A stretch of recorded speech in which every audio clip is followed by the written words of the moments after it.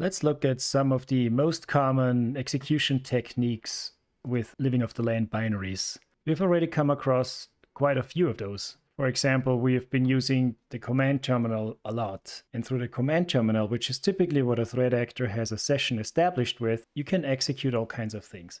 You've seen that just by typing calc, we, for example, would be able to execute the calculator.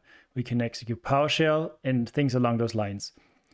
Now let's discuss some of the most prevalent techniques that threat actors are executing, because a lot of these techniques obviously also blend in on a daily basis based on all the noise that you see in enterprise environments. There's always command terminals, there's always PowerShell, and there's always applications that are using PowerShell and all kinds of scripts in order to operate and do their tasks. So one thing that we need to be aware of is context. So we see that command terminal would then often execute PowerShell.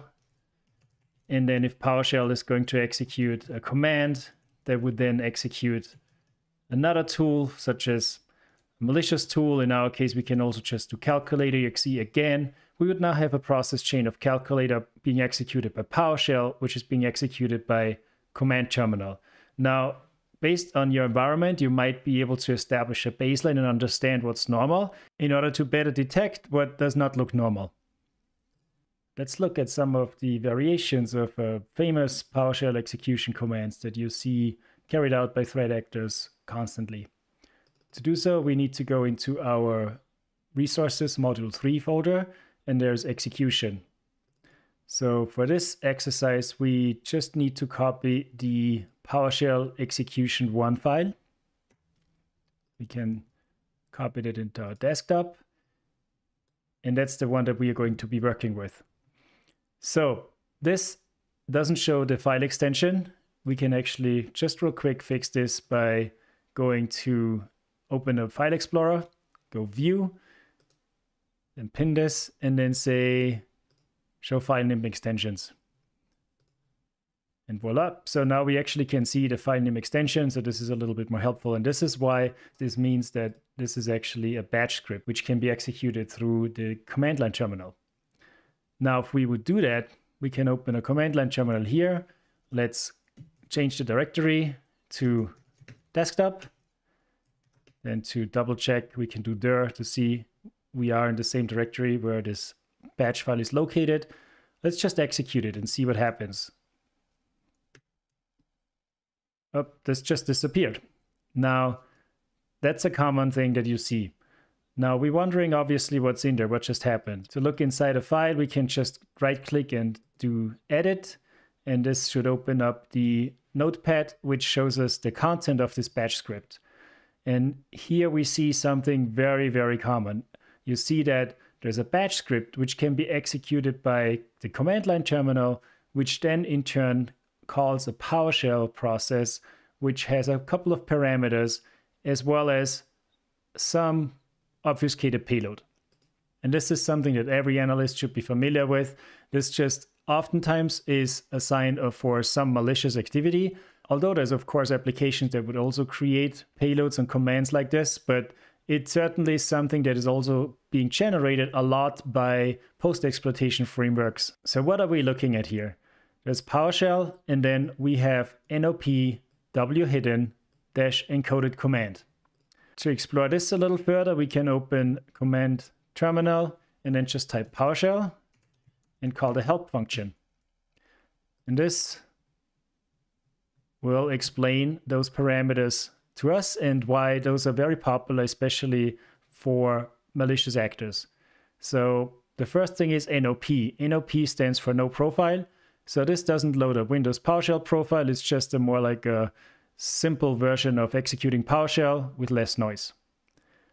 The next one is whidden. Now W stands for window style, and the window style can be normal, minimized, maximized, or hidden. This is actually the reason why there's always a W hidden, or it can also indicate a W and then a number 1, which is also stands for hidden. That is the reason why the window was closing out right away.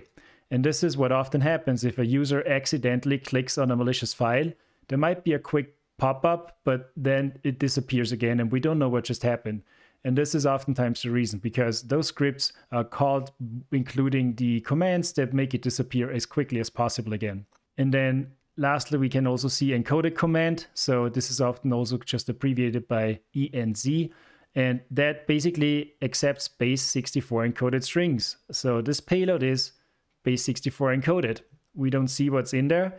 It's one way of hiding the malicious content, but usually it's not too hard to decode this, so we can look into that as well. Now, with that in mind, we also have one more parameter that we haven't seen yet, because we are running everything as administrator, and if you execute files on a user environment, you probably sometimes see execution policy and then the value bypassed to it. So that basically means that the PowerShell script can run unrestricted. So if you are an administrator, you can run any script with the execution policy set to bypass to make it run unrestricted. And there we go. So now we know how PowerShell was called. We just don't know what was called. And this is the payload that comes with it. So base 64 encoded, as we can imagine, it's pretty simple and straightforward to decode that. And for that, we can jump into 𝗙cie𝗹𝗹cie in our browsers and just copy paste the payload into the tool. So I've already done so. You can see here there's 𝗙cie𝗹𝗹cie. You can Google that.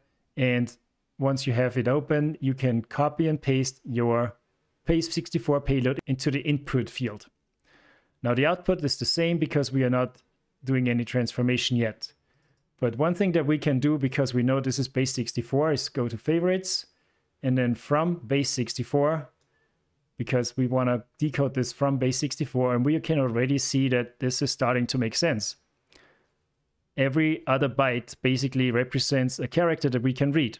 There's null bytes in between, and this is because of some decoding that's going on here, but we can remove those null bytes by looking for a function that's called remove null bytes.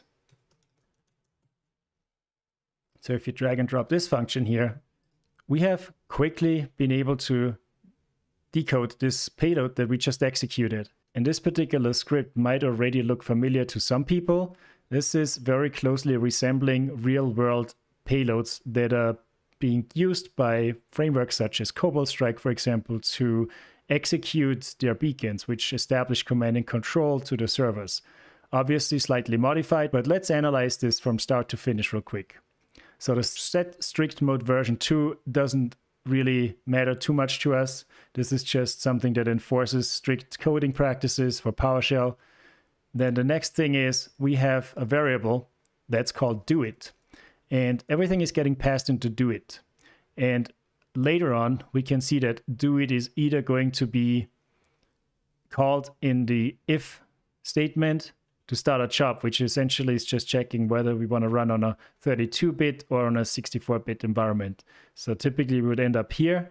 And this already shows another really interesting and important expression.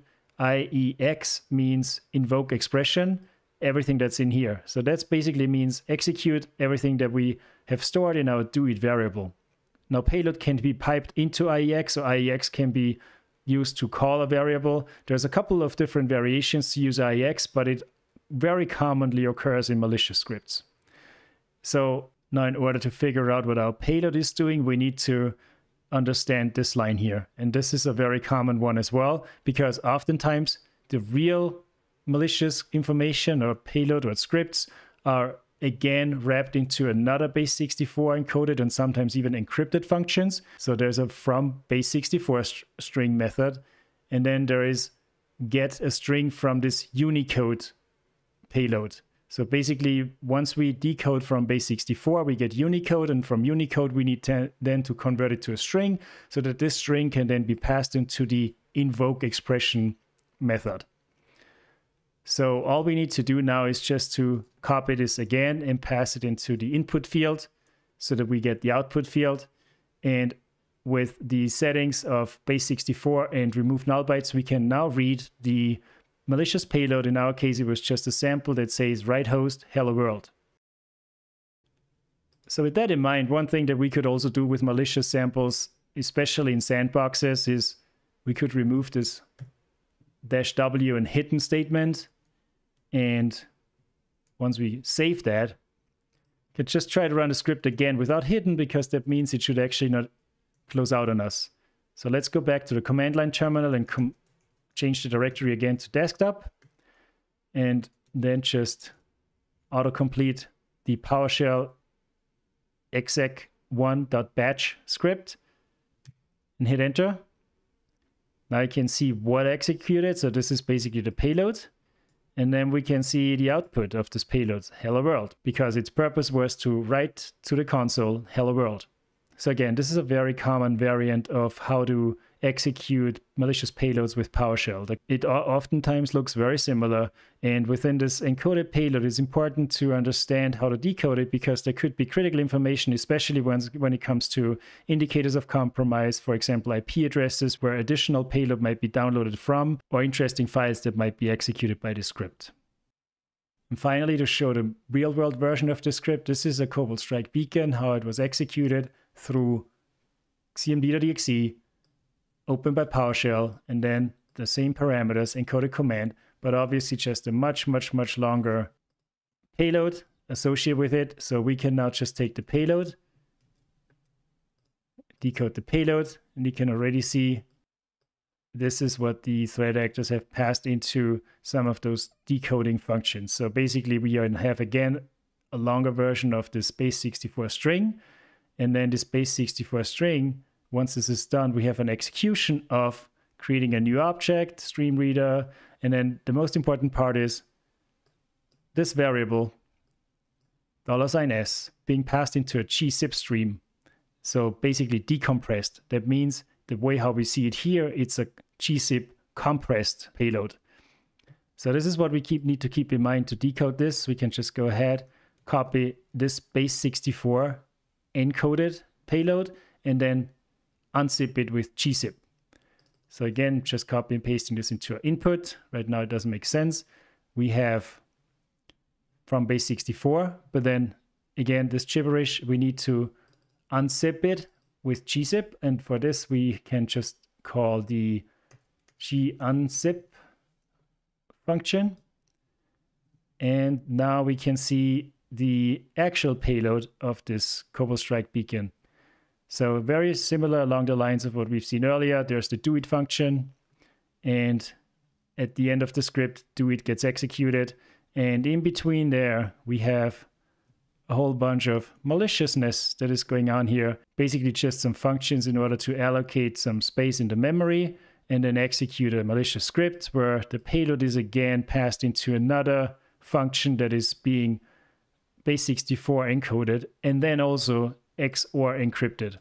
And that's essentially shellcode, but what we could technically see if we decode this is also the IP address where this script, once it gets executed, is calling out to. So this is how we quickly got from just executing something, a script with PowerShell, to really deep down into what real-world payloads would actually do. And this is important to keep in mind when it comes to monitoring for PowerShell executions.